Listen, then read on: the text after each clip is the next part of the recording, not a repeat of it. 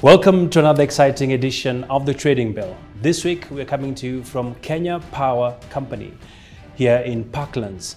And as the country celebrates World International Women's Day, we are delighted to be speaking to the Managing Director of Kenya Power, and this is Engineer Rosemary Oduor. Happy International Women's Day. Happy International Women's Day, Abby, and I'm happy to be here with you. Thank you. But before we get into the interview, let's take a look at her profile. Engineer Rosemary Oduor was appointed as the Acting Managing Director and CEO on 4th August 2021. She holds a Master's of Business Administration from University of Nairobi and a Bachelor of Technology degree in Electrical and Communications Engineering from Moi University. Rosemary has wide experience in engineering and management, having joined the company in 1991 and served in various senior positions including General Manager in charge of Commercial Services and Sales. She is a registered professional engineer with the Engineers Board of Kenya. Engineer, the company has been faced with a number of headwinds in terms of performance. You recently released your half-year results. Are you confident that the company is getting back on track? Yes, thank you, Abby. From the results that we released, the half-year results, compared to previous year, we see an improvement. In December 2020, the profit before tax was 332 million shillings. The just released results, the profit before tax was 5.659 billion, which is a rise from the last financial year. The trajectory is positive, and the interventions that we have put in this transformative journey are bearing fruit. We are confident that we will continue in this positive journey. All right. And MD, it hasn't been an easy transition for you coming into an organization that has been undergoing a number of reforms, which have sort of taken stuff in different directions. And how has it been in terms of just implementing the key reforms that you're doing, especially touching on cutting on leakages in terms of revenue, as well as streamlining operations? When an organization goes through transformation, transformation is not business as usual. It involves adjustments, it involves changes, it involves stopping doing some things and beginning doing some things or doing some things better. So a transformative journey will definitely have impact, not only on employees, but on all stakeholders. So we are alive to the fact that a transformative journey requires sacrifices, requires change of way of doing things, requires improvements in one way or the other. As we look at the areas of leakages that require to be sealed, we look at the areas of process weaknesses that require to be improved. So yes, there will be pain as you go through transformation, but it is a pain that has light at the end of the tunnel. An example being those half-year results. All of us as employees are celebrating that the hard work we've put in the half year is yielding results. So we shall continue with this journey. We see success at the end of the tunnel, and that gives us motivation to continue. And just a follow-up to this, of course, from an operations standpoint, talk to us about the measures that you're instituting as we speak. And do you have any timelines by which you hope to see the ship stabilizing? It's good that you've used an analogy of a ship. Yes, Kenya Power is like a very big ship. And for a big ship, when you want to turn, a transformation is a turn. When you want to turn a big ship, it is a gradual yet very calculated. If you're moving east and you want to go north, you won't turn from east to north in an instant. Sure. But you'll put interventions that will keep moving you northward, inching slowly by slowly, and the end game will be you will be northward. So we have put in some interventions that we want to carry out, some immediate ones, some medium term and long term interventions that we will be carrying out to see the end game of an agile and transformed KPLC. In the immediate term, we have picked some key focus areas, and the key focus areas we have is to increase our sales, to increase our revenue, to reduce our losses, to manage our costs, and to also improve our customer satisfaction. So on these pillars, we have put some focus actions that we are carrying out. We have targets that we do annually as an organization. So we look at an annual target and we drive initiatives that will drive that target. So this year, our annual actions are hinged on these interventions.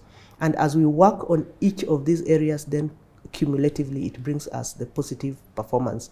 We have given ourselves a theme of keeping the momentum or sustaining the momentum that we started in the last financial year. And as we build on that momentum, we are seeing the results coming out. All right. And in terms of seeing the results coming out, what areas are we likely to also see a lot of concerted efforts, especially when it comes to driving up sales? Yes, as I mentioned, we drive up sales by carrying out some background activities that we have mapped out, and so we have sliced it down to the employees so that they are able to internalize this and internalize their contributions to the growing of the sales. As we grow sales, one of the things we do is to expedite connection of people who require a connection, especially the premium customers who consume high amounts of energy. Then the other area is to onboard even the domestics and the rural customers. So increasing connectivity increases our sales. The other way that we increase our sales is by reducing downtime. Any downtime of equipment or downtime of the system loses an opportunity to sell. So we are reducing the lost opportunities, and by that way growing the sales. The other way that we grow the sales is by removing any place where there's a leakage. If there's a direct connection or there's an illegal connection, that denies us of a sale. And so by cutting off any leakages, we are able to get the sales onboarded, and we are able to increase our sales. So we have different crews that are deployed to do these different things. There's a crew that does connectivity. There's a crew that does maintenance of the system to keep the system downtime low. There's a crew that does the inspections so that we are able to correct any faulty equipment. There's another crew that does then the war on losses. But the war on losses, we are doing it collectively. We are even now onboarding the office-based staff periodically to join with the field staff and just go out there, remove any illegal connections, identify any faulty equipment, have it replaced so that we increase our sales. And Madam MD, of course, your line of business is very labor intensive for you to be able to achieve all this. At the same time, you're implementing a staff rationalization. Is this something that will be for the good of the business, or is it thought that perhaps the leadership needs to go back to the drawing board? You're not right in saying we are implementing a staff rationalization. Those are thoughts on the table. And so when the time is ripe, those will then come out. That involves a lot of stakeholder engagement. It involves even discussing with the parent ministry. That has not yet happened, so we cannot really discuss that. But in our transformation journey, one of the things that we will have to do is to improve the way we do things, is to become more agile as an organization. And this involves rejigging some of the things involved in terms of placements, in terms of deployment, in terms of use of technology, mechanization. Those are all areas that are under consideration in this transformative journey. As I mentioned, we are also looking at our processes to make our processes better and to make them even more customer-centric. The world is going digital a lot, and our customer is also digitizing, and the expectations are also in the digital area. So we're also improving in the use of digital tools to be able to do our work. As much as it is labor intensive, mechanization helps the labor. Digitization helps in the focus. Some things that we used to rudimentarily do can now be done using technology. For example, we are changing our system to be automated. With an automated system and with better communication, we are able to see what is happening in the system in a better way. Of course, this is resource heavy, and it will take a process for us to be totally automated. So we will look at both the staff, the equipment, the processes as we are transforming. And of course, this is one of the major transitions that the company may have to go through. And looking at this proposal around the staff rationalization, how far is it in terms of engagement with the parent ministry? How soon is it likely to be implemented? Or do you have any timelines? As I mentioned, I do not have timelines for that as of now. It is just at the very, very initial stages. There is a possibility that we will change course as we continue discussing and engaging with other stakeholders. So this really isn't something that is ready for discussing out. We still don't have a plan or a program. These are discussions that are still very preliminary and are not yet ready really to release, because we might even change course as we discuss the same. All right. Speaking about changing course, the power utility firm has been trying to bring down the cost of electricity. And this has seen a lot of engagement from the parent ministry in terms of reviewing the independent power producers, the contracts that we have had. And as we speak, would you be able to confirm to us the cost of electricity? Has it reflected your aspirations on what you had committed? I'm sure you are privy to the pronouncement by the executive of a 15% reduction of tariff on the December bills, which were billed in January. And that was actually actualized. I believe if you are a user of electricity, perhaps you are not, then you would know that the electricity bills of January were at a tariff that was 15% or more. Actually, some of the tariff levels went beyond 15% to the end user based on the gazetted reduction. So the aspirations are already being met. The 15% was already gazetted and implemented in January and continues to be implemented. As KPLC, we are of course stakeholders. This is not a KPLC matter.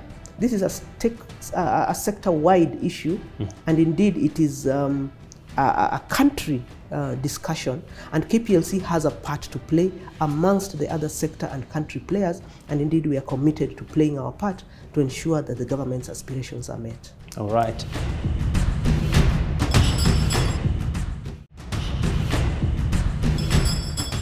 Madam MD, both you and I know that when we have favorable electricity costs, it has a big impact on the economy. And the envisioned plan was to have a 30% reduction.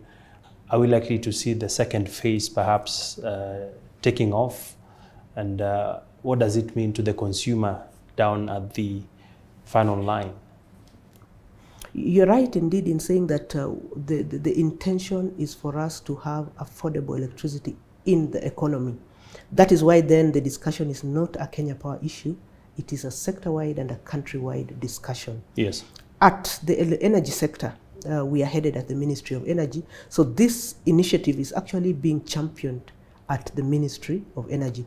Kenya Power will have her part to play, and this we are very committed to play, and we will be supporting so that the government aspirations are met. We are very committed to ensuring that any pronouncements and any directional policy that we are taking as a sector, KPLC will play her part very actively and very well. So you are assuring to our viewers that power costs will further go down? I would leave that for a pronouncement, and I would say that for us, we are following on the executive pronouncement as guided by the Ministry of Energy, and as we move along, the ministry will be able to guide the country on how we move along. But I am very positive. The 15% has already been implemented, and I believe as government makes policy and guides direction, we shall be able to move in the right direction. All right. And looking at the big picture, Madam MD, Kenya Power has also been diversifying in terms of tapping into new revenue lines. We saw the fiber optic, for instance, and Kenya Power has continuously tried to remain innovative in terms of tapping into new sectors. Would you like to just give us an overview of some of the other areas perhaps you are looking into diversifying? At the same time, how much are you looking to spend towards this? Our diversification strategy is aimed at us looking at other streams of revenue apart from the electricity revenue. But as we look at diversification, we are also looking at it in a careful manner in the areas where we already exist. You know that we howl the backbone of fiber in the country. Correct. Courtesy of our transmission lines. The backbone runs on our transmission lines. And so we are actually involved in the area of data transfer for a long time now. We actually offer dark fiber to other service providers, and that is an area of revenue. So we are just expanding that area of revenue diversification by getting involved in the last mile. We see like this an opportunity. We have done our checks and our background studies that shows this an opportunity, a great opportunity. We are more than 42 million Kenyans, and so there's a huge opportunity for reaching these 42 million Kenyans. When I look at mobile telephony, a few years ago it was not there. Now every last person in the village has a mobile telephone for use in data, for use in all these other areas. So we are getting into this space. We are positive that there is an opportunity for us, and we look to growing ourselves. It is still at the very beginning stages, so we really can't talk about the huge revenues or the amount of revenues that we are going to spend. This year we are using it as a learning and like a diving board kind of year, and in next year then it will be clearer on our expenses and our investments in this area for growth. But our studies show us that there is an opportunity for us. All right. There are other areas other than fiber that perhaps you could be looking to take up down the line? Yes, innovation never stops. Innovation transforms by the day. And we will not want to discuss our incubation innovations. They are incubating, and when they are ripe to come out to the field, we shall bring them out. All right. Yeah. And as we come to the tail end of our discussion, one of the other emerging challenge definitely is on vandalism. And the president pronounced himself banning scrap metal. And what does this portend for Kenya Power? Because you're also very vulnerable when you look at the business operations that you are under. How has vandalism affected operations? Vandalism has had a very huge negative impact on KPLC and on infrastructure in general. And it is not a desirable thing in society, because vandalism then denies us the opportunity to reach out to other Kenyans, to improve our network, to strengthen the network. We'll be spending our resources repairing the areas that have been damaged through vandalism. So vandalism is a disease that we would desire to see it come to a close. Our interactions with other players, as we have moved now, we are moving with an all-government involvement in the fight against vandalism, is bearing fruit. And we believe that is the direction to go. We have seen since the ban, we are seeing a reduction in the incidences of vandalism. We will continue to be vigilant to ensure that this vice does not rise again. And we believe by having controls and having measures in this space, it should be able to work for us well. Vandalism for us destroys our equipment, keeps our customers not satisfied, keeps our sales down, because when a transformer, for example, is vandalized, then it means the 60, 70 people who are served by that transformer stay off supply. It may take time before we actually identify the vandalized transformer. That means the line is off as we try to identify where the fault was. So for us, we see this as a positive move. We will be happy to see a more organized ecosystem in that area, and we are happy to deal with the national government agencies in this fight against vandalism. We are playing a very active role there, and it is bearing fruit for us, and we are happy. All right. And in closing, Madam MD, of course, what is the future of Kenya Power looking like, especially now that you're seeing some stability, especially in your trading results? Are you perhaps considering floating a bond at the stock markets to just show up your revenues in terms of tapping into new projects like you mentioned? What lies ahead? We are very open. We are open to, one, this government support. We are open to DFI support, donor funded. We are open to any areas that we will see in the medium and long term in terms of financing. For now, we are not at that point of a bond, because we are just at that recovery point. We are recovering based on the renewed strategy that we have put in place, based on quite some support from government in terms of follow-ups for debt, in terms of supporting us in ensuring the government agencies are paying their bills in time, and in terms of a moratorium. We have a moratorium on the repayment of loans. So for now, that is cushioning us as we turn around. But in the end game, we see an agile KPLC. We see us a KPLC standing on its own and doing business and making Kenyans happy. Our vision is to be the energy solutions provider of choice. So we see that coming into view in a short while, being the energy solutions provider of choice, everyone coming to KPLC. As the market is liberalized, we expect that we'll remain standing and will remain the solutions provider of choice with our various other products, including the fiber that we spoke about, including the other innovations that we are talking about. You've heard we are moving in the electric vehicle space and anything else that comes our way that will make sense for the Kenyans. We also see Kenya Power doing very well in terms of sales of electricity. As the cost of electricity goes down, contrary to the opinion that then we will not do well, we expect that more investors will come into the country to invest in ventures that will use more electricity. So our vision is to see the sales growing and therefore the energy sector being able to stand on its own to support the economy. All right. Perhaps you are parting short to investors and shareholders who are seeing some renewed confidence in the business. What is your message to them, especially when you look at your full year outlook, now that you've released your half year? My message to them is come invest in Kenya, expand your investments, expand your businesses. Kenya Power is here for you. We are having a stable network. We are growing the network. We'll be here to serve you well so that you're able to do your business well and to make a handsome business out of it. And we are here for the long haul, so you're welcome to do business with us. All right. Many thanks, Engineer Rosemary Oduor. Thank you very much, Abby, for having me. All right, we've been speaking to the acting managing director at Kenya Power, just giving her perspectives into how the business is evolving, especially at a place and time where it has been experiencing a couple of headwinds.